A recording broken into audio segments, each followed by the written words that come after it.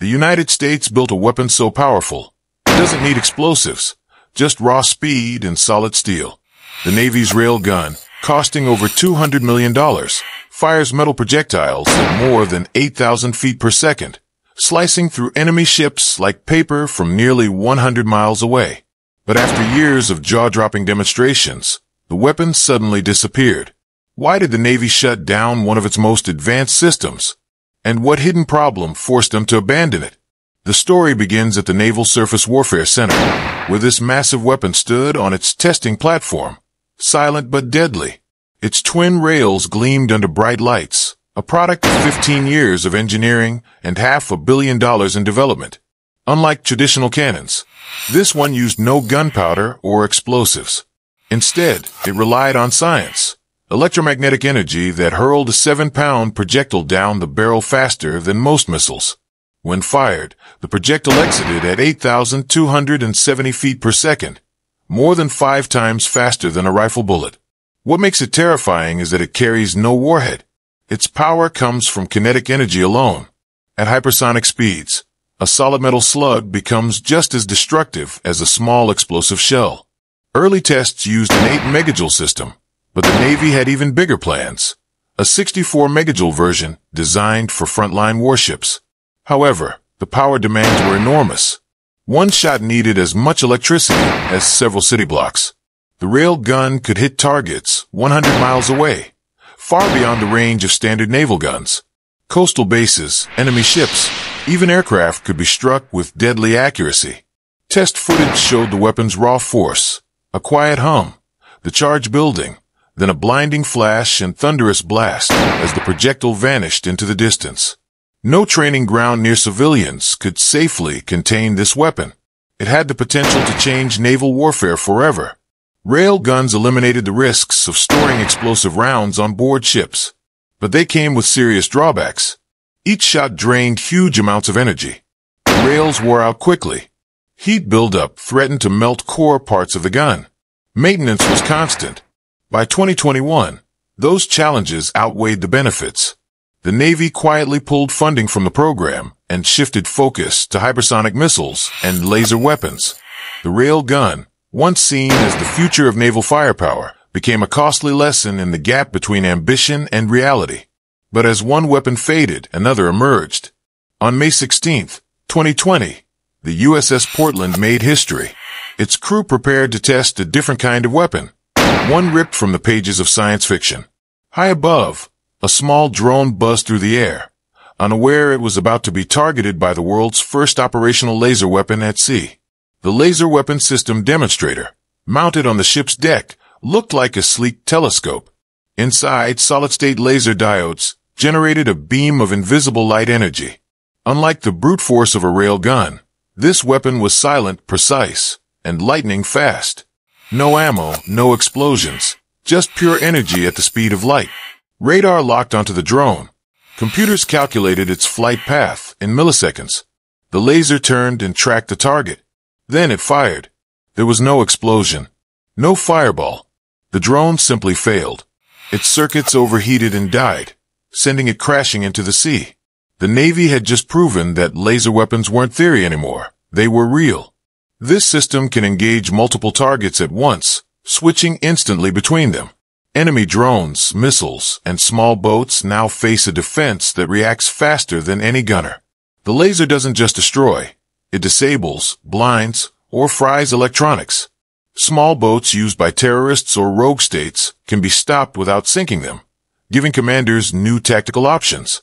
And while lasers still require significant power, they're far more manageable than railguns. Most modern warships can support these systems without major upgrades. The era of futuristic naval weapons has arrived, not with a bang, but with a silent beam of light. Managing heat is one of the biggest challenges with laser weapons, but engineers have created cooling systems that keep them running during long battles. The cost benefits are clear. Each laser shot costs about $1 in electricity. Compare that to the millions spent on traditional interceptor missiles. A single laser system can take down hundreds of targets for the price of one missile. These weapons mark a major shift in naval power. Nations without laser tech risk having outdated fleets almost overnight. The balance at sea is quickly tipping toward countries with this light-speed defense. Military planners immediately see the impact. In the past, swarms of cheap drones could overwhelm ship defenses. But lasers flip the equation. Expensive attack drones are now vulnerable to low-cost, unlimited energy defenses. While lasers strike with precision, the Navy still depends on heavy firepower to hit long-range targets. But what happens when those massive weapons need to be reloaded in the middle of a battle? Inside the missile bays of Navy destroyers, crews prepare Tomahawk missiles, long-range weapons that can hit targets over 1,000 miles away. These sleek white cylinders carry enough firepower to level entire city blocks. Tomahawks are guided by advanced systems that follow the terrain to avoid detection, flying low and slow under radar. Their long reach changes everything. Targets once considered safe deep inland can now be struck from ships beyond the horizon. Coastal bases, bunkers, and infrastructure are all within range. With 7 different variants, commanders can choose between standard warheads or specialized payloads for different missions. Underwater, submarines carry their own deadly arsenal. The Mark 54 torpedo, packed with over 1,000 pounds of powerful Torpex explosive, can rip through enemy subs. It's 50% stronger than TNT. With sonar guidance and a 10,000-yard range, these torpedoes track targets silently through the depths. Surface ships can also launch them, and their smart systems help them avoid friendly vessels. But one of the Navy's most dangerous tasks isn't in battle, it's rearming at sea. In port, cranes lift missiles with precision. At sea, rolling waves make every movement risky. Ships sway, decks tilt, and sailors must guide half-ton missiles into tight launch tubes under constant motion. A single slip can mean disaster. The Navy removed on-board cranes years ago. Too many accidents proved the risk wasn't worth it. Now, rising tensions with Russia and China mean ships may need to reload far from any friendly port. Crews train non-stop for these high-stress scenarios.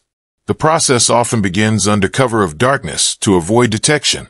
Sailors wear safety harnesses and use hand signals to coordinate over the roar of waves and wind. Missiles are raised by winches and muscle, carefully guided into place as the ship rocks beneath them. Modern weapons like the Norwegian Naval Strike missile add another layer of difficulty. These missiles can hit both land and sea targets up to 345 miles away, but their sensitive electronics require delicate handling. Even with advanced weapons ready, enemy missiles can still punch through defenses. So what happens when ships themselves become the target? Modern naval combat relies on layered defense. If one layer fails, the ship is in danger. When enemy missiles come in fast, commanders have only minutes to respond.